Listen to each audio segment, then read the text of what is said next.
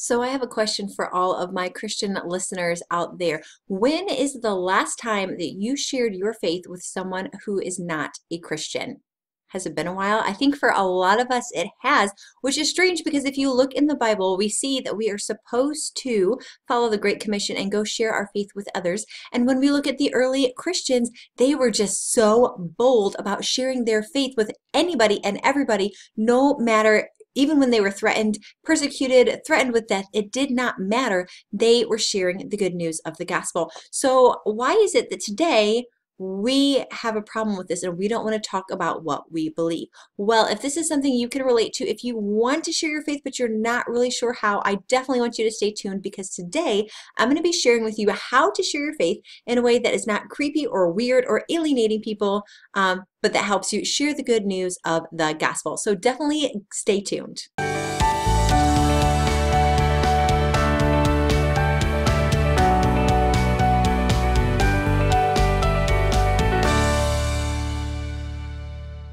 All right, so you want to talk about what you believe, your Christian faith, and the good news of the gospel with those around you. This is awesome. But before you open your mouth, there's a few things that we need to talk about just to kind of help you out so you know what to say and to help you avoid potential roadblocks. So the first thing that you need to do before you even begin to think about sharing the gospel is number one, be clear about your purpose. So what I mean by this is I think a lot of people get confused about the purpose of sharing the gospel and think that they have to have this whole big conversation where they convince somebody else to be a Christian too. And that's really not the entire purpose of sharing the gospel. Yes, ultimately we would love if everybody else became Christians and believed the same things as we did. Sure, that's wonderful. But the purpose of sharing the gospel is not to convince other people to be Christians also. It is not to convince them to believe the same thing as you. It is not to prove how your beliefs are right and their beliefs are wrong and how they should come over to your side. And none of that is what we were doing. We are not forcing them to believe anything. We are not even necessarily asking them to believe anything. It's not like this whole debate where you need to have all these theological knowledge and answer all of their objections. None of that is what we are talking about in this conversation. Yes, there are some time and place for that if there are people who have questions, who want to have these conversations. But on the most simple level, none of that is what we're talking about today. It's not a big debate. It's not a big argument. It's not trying to prove or convince or share how we're right or how we know the answers at all. If you don't know all the answers, totally fine, because that's not the purpose of this. Which leads us right into point number two, which is the purpose of this, is number two, I want you to share your story. So what makes this method of sharing the gospel so much more effective is because you're taking the focus off of them and their beliefs and you're putting it on yourself. So as long as you're talking about yourself, people are far less likely to get defensive or angry or give you arguments because you're not trying to convince them of anything. You're not trying to tell them to do anything. You're just saying, hey, here's a story about me. Here's something I've learned. Here's something I've believed. And most people can be fairly polite and respectful enough to say, okay, that's interesting to know that about you because you're not telling them what they need to do. So for example, this could be something that comes up in a conversation in a natural way, or it could be something where one day you just feel like sharing a story about yourself. That's a very normal thing to do within human interactions, is to tell stories about your day. So for example, say you have a coworker and on Monday morning they're like, how was your weekend? It is so easy. Instead of just saying, oh, it was fine, I did nothing, you could say, oh, it was really good. On Sunday, I went to church and the pastor talked about this and I learned this and I just thought that was really interesting. Now, that's not asking them to believe anything. That's not asking them to do anything. You're not being persuasive. All you are doing is sharing some of what you believe. Now, as we talked about a minute ago, in the purpose of sharing the gospel, you're not trying to convince them. All you are doing, your only responsibility is to kind of plant that seed. So you're starting by setting an example and kind of sharing and explaining some of what you believe. And then you're trusting the Holy Spirit to take it from there. So the Holy Spirit is the one who's going to work on their heart. The Holy Spirit is the one who's going to convict them. The Holy Spirit is the one who's going to say, hey, you need this, or hey, you need to pay attention. Your job is only to share what you know and what you have experienced. Other examples that you could do, you could tell just some stories from your past, whether they just look for opportunities when they could could come up. So for example, for one, I was anorexic in high school for a while, and that is a story that I could share. You know, say if I was having lunch with somebody and they were starting to talk about a diet or whatever. Normal, totally normal female conversation talking about food. I could just naturally bring up in conversation, oh yeah, you know, I do this or whatever, and somehow bring up in conversation, oh yeah, I used to struggle with this in high school. And they might say, oh my goodness, I didn't know that. I had no idea. That's really interesting. And then that would be a launching pad for me to kind of talk more about my story and what I've learned, and any lessons that I've gotten along the way. And I could say, and there's a whole huge backstory to all that, which I don't have time to get into here, but I could share that backstory and say, yeah, this is how it started, and these are the lies that I believed, and this is how I fell into that. But thankfully, you know, I was able to talk to a pastor, and we were able to figure out some of the lies that I had been believing and how they were really, you know, hurting my life and the people around me. And once I was able to uncover some of these lies and find God's truth instead, like, it really gave me so much freedom that I could overcome these lies and that I could make better choices. And again, this is not something where you're telling them, hey, you need to do this, hey, you need to believe this. You're only sharing your own story in a way that most people are going to say, hey, that's interesting, good to know, maybe file it away for future reference. And then the Holy Spirit can work with them and through them, through the words you have said, without you saying, oh, well, you know, I believe in Jesus and you need to too. All you're doing is sharing your story and the things you have learned and the things God has done in your life. Another example, a few years ago, I went to a Christian conference where God just really worked on me on some things that I was doing in my marriage that were not very productive. And I had no idea and I didn't realize it, but it was just like amazing the number of things he put into place, like people who came and talked to me and things that they said. And there's been lots of times in my life where that has happened, where people have come and said things to me that they had no way of knowing. And it's, you know, clearly a God thing where he is working and doing things. And that's just something you could bring up in conversation whenever you find an opportunity. If somebody's says, oh, how was I know you went to a conference lately. How was your conference? It was amazing. Let me tell you about all these things that happened. Like, I was struggling with this. I was worried about this, and God did this. And just being able to share your story, that's not something that they can argue with. People can't argue with me that somebody came and talked to me, and, you know, maybe they'll explain it away as a coincidence, which it's fine. They're allowed to believe whatever they want. But I can share my own story, and I can plant those seeds of saying, hey, this is something that happened to me, and this is, you know, what I believe, and here's what I think. And I mean, they can see in my face, I'm excited about this, I care about this, I'm passionate about this. Like, this is something real that happened to me that changed my life. And then they have the opportunity and the option on their own later to say, hey, is that something I want to know more about? Is that something I have more questions about? Do I want to hear more about this? Or, okay, that's nice for you. You can just go on your way. And you're being respectful enough of people to give them that option and that opportunity, because you're not trying to convince them. All you're doing is sharing your story. Another example, if they say, oh, if they can admit to you like, oh my goodness, my husband and I are fighting over whatever, I'm really struggling with my parenting right now. It's just another door where you can open up the conversation and say, I know what that's like. I've been there. I've struggled with that too in the past, and, you know, here's how I get through it. You know, when I read my Bible, it really gives me the strength that I need to make good choices. Or, you know, just sharing your own story. Here's what I do. Here's what that looks like for me as a Christian. And then planting those seeds and letting them decide with the Holy Spirit's help, is that resonating with them? Is that something they want to know more about? Then they know you're somebody who they can come and ask those questions when they're ready to ask those more theological questions. But at the first steps, it's just planting the seeds and then letting the Holy Spirit work on them from there. All right, number 3, know the gospel. So if you are a Christian who has been in church for any length of time, chances are you probably know some Christian-y things about what Christians believe. But do you know the gospel well enough that you can explain it in an easy to understand, clear, and succinct manner to somebody else? And do you know enough that you can answer some of the most common questions or objections they may have? Now, first, we started with sharing our story. That's great, and that's where we're going to want to start most of the time. But if you are talking to somebody who wants to know more, who is interested, they're not just going to stop with your story. Then they're going to start asking questions. Now, a lot of people won't, but if you get somebody who is open, who wants to know more, then you need to know enough of the gospel in order to be able to share it with them. And I don't want this to intimidate you, but it's just something that you right now can be prepared for so that when you have these opportunities come up, that you will know what to say with more confidence and you can explain it in a clear and easy to understand way, and be able to answer their questions. So, a couple things that I want to talk about just to make sure that you are ready to handle some of the most common pitfalls. One thing to make sure of is make sure you are not saying that Christianity is a life improvement plan, because it is not. Christianity is not just like, here's, the fad diet, not diet, fad trend thing going on right now. If you just do this thing, your life is going to be wonderful and perfect. Follow Jesus and all your dreams will come true. Or, follow Jesus because he'll give you a wonderful life.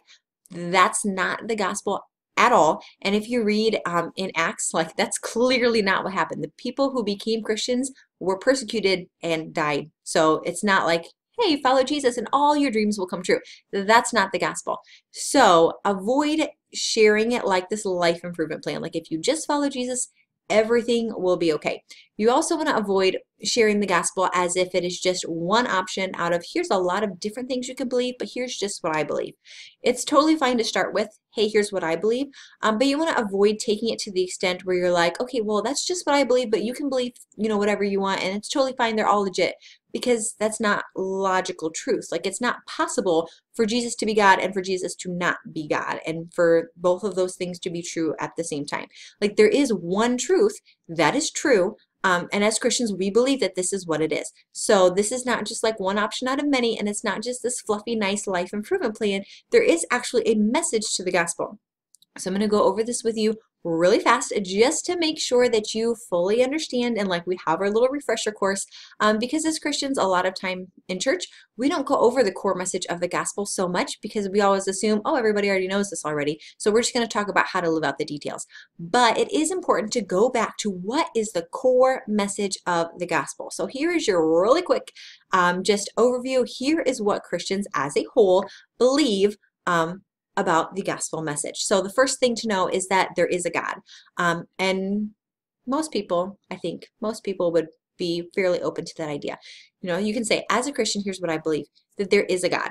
And he created everything that you can see and everything you can't see. Like, he is the creator and originator of everything. And because he's God, he knows way more than we do. Like, we know some stuff, but like, this is God. He knows everything. And as God, he created the earth and created the world to be done a certain way. And he's God, he gets to do that, and he gets to decide how things will be. And as the creator, he has put some rules in place for us, of saying, this is how life works best, and this is how I expect you to behave, and this is what I want from you. Not because he's some mean, like, terrible person in the sky, but because he's God and he knows way more than we do, and he understands way more than we do about what's best. So God has set laws apart for us to say, hey, you should obey these laws, like the 10 Commandments, for example, like don't kill people and don't covet and don't do adultery and all these other things. Like, God has set forth these rules for us because he loves us, to protect us and to show us, like, this is how life works best when you live according to these rules. There are rules. That's just life. Like, we can talk about Christianity in terms of a relationship all day, but at the end of the day, like, there is a God who set rules for this is how Christians are to behave. Now, the next part of the gospel is that obviously we're human. We didn't follow the rules. Every single person has sinned in some way. Every single person has done something wrong. And in America today, we like to talk a lot about, oh, what's fine for you, it's fine, it's not that bad. But God says this is sin, and if we do things that God has said this is sin and we do it, then we are guilty. We have messed up. We have sinned. We have broken our relationship with God. And this is very serious because this is God. We want to have a great relationship with him. But when there is sin in our life, when we are guilty, whatever it is, that breaks our relationship with God. It's not God punishing us. It's not God being mean to us. It's God has said, this is what I expect. And we have said, no thanks, we're going to do things our own way. And we have chosen to break our relationship with him.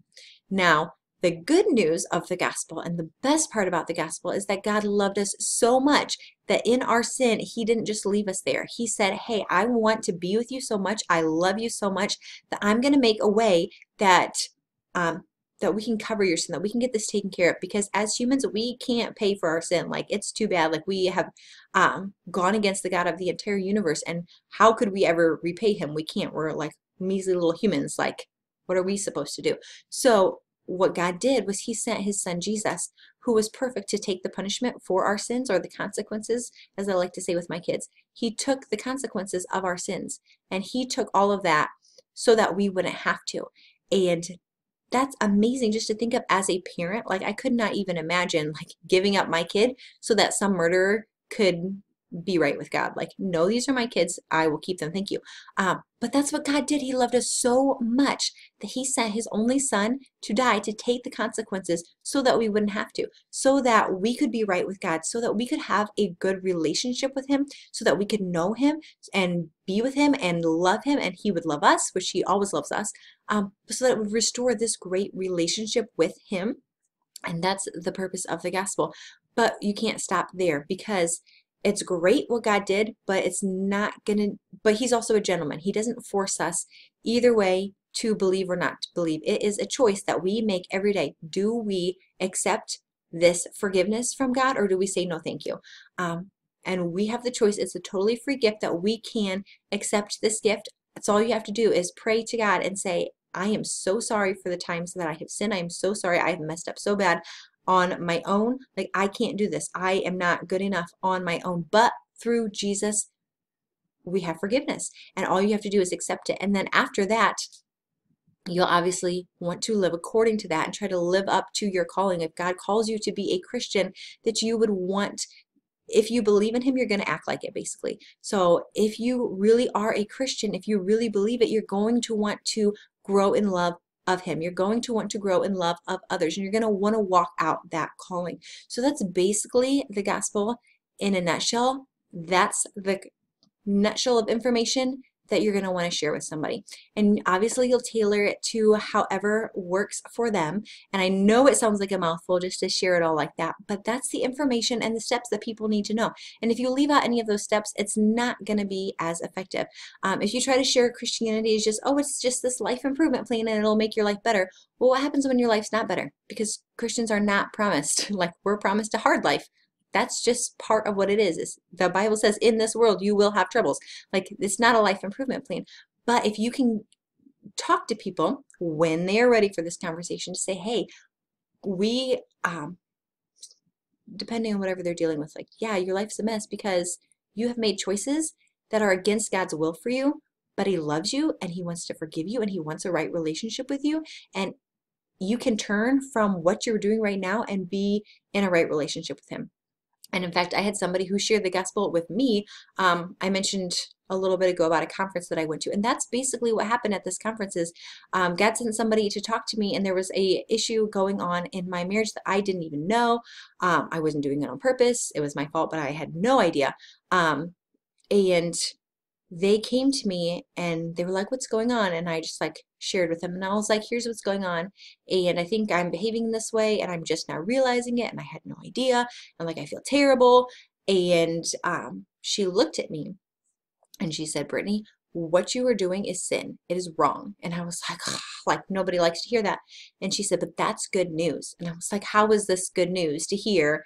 And she said, it's good news because you serve a Savior who offers forgiveness, and when you turn from your sin, he can fix it and he can fix you. And I was like, that is good news. Like, and I just realized that's the gospel message. It's that we can't on our own live a life worthy of our calling. We can't on our own have a right relationship with God, but he loved us so much that when we are messing things up, or even if your life is good, like, you still need Jesus.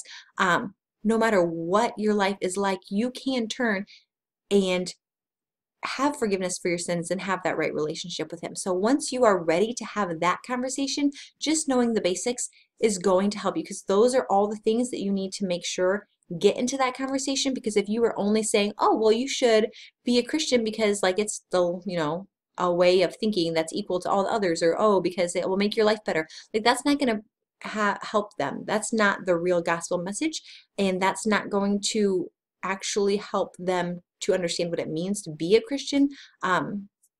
So just making sure that you understand the gospel enough that you can explain it.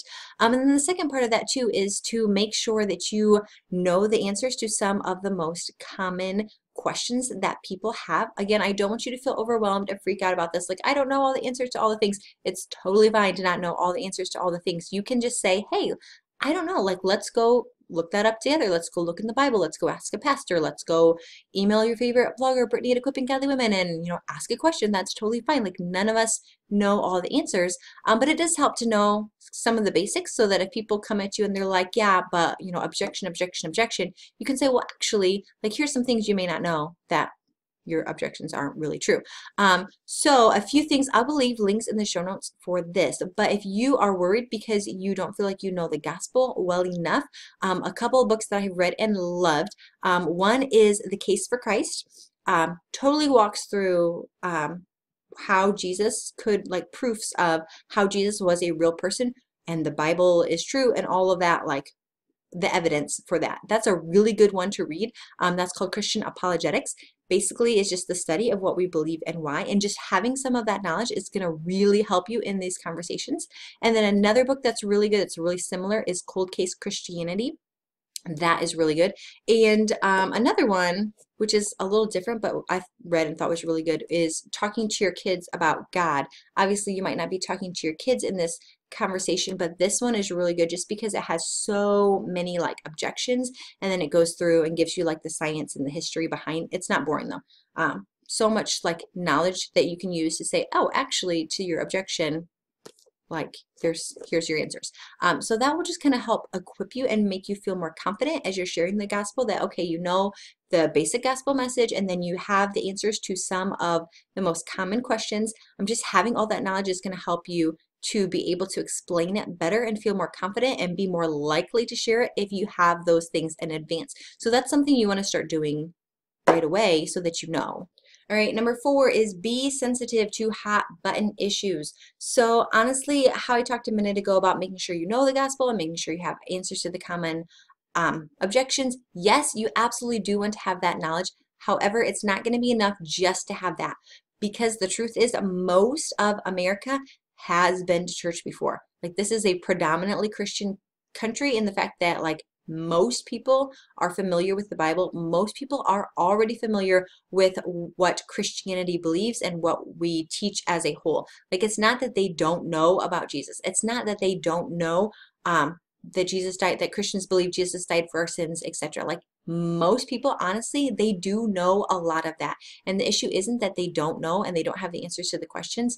The issue is they don't see how that's going to play out in their own life, particularly when it comes to a lot of hot button issues. So in America, we have a lot of beliefs about things and being politically correct and being inclusive, and a lot of that is good, but it can cause some damage too. So if you're talking to somebody who has had an abortion before, if you're talking to somebody who is gay or transgender, if you are talking to somebody who's been divorced before, all of these things that the Bible is pretty clear, like, these aren't good things. It's going to take a lot of grace and a lot of careful wording, and you're going to really want to be sensitive to that, because the issue for a lot of people isn't that they don't know the gospel message. The issue is that they are living in a certain way that they don't want to give up, or they feel a certain way that they think is valid, and which it's valid to feel however you feel, but they don't want to give up what they have for something that doesn't make sense to them. So you want to really be careful and sensitive that you're not coming at them with your Bible and being like, well, the Bible says you this, what, that, whatever, but that you're being sensitive and that you're walking through them with a gospel message of love, which is what it is, but also a gospel message that holds to truth, that says, hey, God created us. He created a way of this is how we're supposed to be. This is what he expects for us. And when we don't live according to his law, like, there are consequences and things happen, whether you believe it or not. That's just the truth of what it is. But that you're saying it in a really loving way, that you're not condemning them, that you're not saying, oh, well, you need to be a Christian so you can stop being this other way, but so that you're giving them a gospel message that is both love and truth, and just, and that you're saying, hey, it's because God loves you, because he wants what's best for you. And I don't have all the answers either. I don't know how this all plays out. I honestly, myself and you, none of us know all of the details, but we can rest assured that there is a God who loves us, we can rest assured that He has given us laws for our own protection, and that there is a way to honor God and to live in truth, um, and have a good relationship with Him, no matter what the world around us says. Oh, all these things are fine. Like, they're not fine, but we can be kind and we can be respectful and we can point them to the gospel rather than just shaming people. So that's just something that's really important to keep in mind. And then last of all, number 5 is keep your eyes open for opportunities. So like I kind of mentioned a little bit earlier, there are so many times where things just kind of come up in conversation that just provide doorways for you to kind of begin to share some of your story. Remember, you're not trying to convince them, you're not trying to tell them that they're wrong or prove or whatever. All you're trying to do is say, hey, this is what I believe and this is why, and to kind of be that positive influence around them and to kind of plant the seeds that the Holy Spirit can water, and to say, hey, this is what I believe and this is what it is, because maybe they are familiar with Christianity, but they've always seen a really bad version of it before. Maybe they've always felt shamed and they've always felt judged their whole life, especially by Christians. We have a terrible reputation of that. But what if you were the Christian who could come to them and say, you know what, I am a Christian and this is what it looks like to be a Christian that actually loves somebody and cares about them. And I want to share my story with you because it's helpful to you, not to prove you wrong, not to prove a point, not to prove that I know more or I'm better than you. But hey, here's what it looks like to me. Here's what I believe. Here's why I believe. And here's what it looks like to be a Christian who believes truth, but also in a way that is very loving to those around me as well. And honestly, I think that's what a lot of people need, because in America, we have so many people who want to live, and of course we all do, we want to do the things we want to do, we want to live our own way, and we just see like, oh, there's no consequences, we can do whatever. But the gospel is that there are consequences, and the gospel is that we do need to turn to God, and we do need to repent of our sins, and we do need to live according to God's laws. And for me, as somebody who believes that is literally gospel truth, why would I not want to share that with people? Like, this is eternity we're talking about. This is the rest of their life. This is their relationship with God. And if there are people that I know of, if there are people around me, if there are people around you, like, I think it's kind of a jerk to not tell them, hey, here's what is going on. Here's the problem. Like, you are in pain. You have these things going on, or you're not in a right relationship with God. And I have the answer of how you can fix that and be in a right relationship with God. I have the answer. That's not always fun to say, to like, hey, you need to go repent of your sin. But if I have that answer that's going to help you have a right relationship with God, that's a jerk thing not to tell them. And so it's not always fun, but like to have those conversations, just start in a friendly, kind way and say, you know what, here's what I believe, here's how I live, here's why, here's what it looks like to be a Christian who can love people, but still say, hey, there are rules. That's just the world that we live in. So hopefully this has kind of cleared up some of any misconceptions or worries that you have about sharing the gospel. You're not trying to convince or argue or beat people down with the Bible. All you're trying to do is say, hey, this is what I believe. This is why. This is how it's played out in my life. And this is how it can play out in your life as well. If this is something that the Holy Spirit is prompting you towards, if it's something that you're interested in, Christianity does not have to look the way so many people have portrayed it. It does not have to be this horrible, like, follow the rules or we'll beat you with our Bibles, you're a horrible person kind of thing. It is ultimately a gospel of love, but truth and justice. And so being able to share, like, this is what Christianity should look like. This is what Christianity really means at its core. That's what people need. So I just really encourage you today, take some time and make sure you know what the gospel message is. Make sure you know some common objections, and the answers to them. Like going in and reading the Gospels, going in and reading Acts is a really good one. Going and reading a couple of the books that I mentioned, Cold Case Christianity and The Case for Christ are two fantastic ones. And then talking with your kids about God, and I will link all of those in the show notes. But having that knowledge is going to give you that confidence that you need to start having those conversations where you can show people, hey, this is what real Christianity looks like. This is what it means to be a real Christian, not just somebody who beats people with the Bible. I'll just say it that way.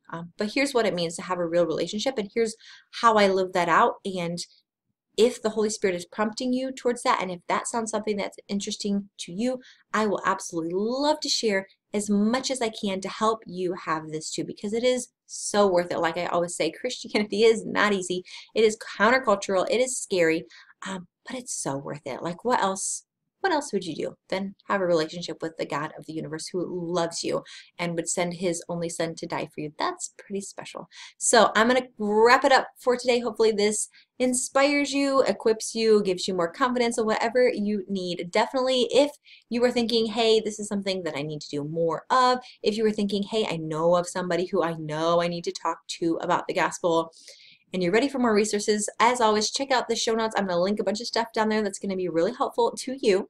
And also, if you have not subscribed to the Equipping Godly Women podcast yet, what are you waiting for? Go ahead and subscribe. I come back all the time with the knowledge and information, the challenging and encouragement that you need to walk out this Christian life. And I would love to walk along beside you as we do this. So definitely go ahead and subscribe so you do not miss out. And I will talk to you again soon. All right, bye.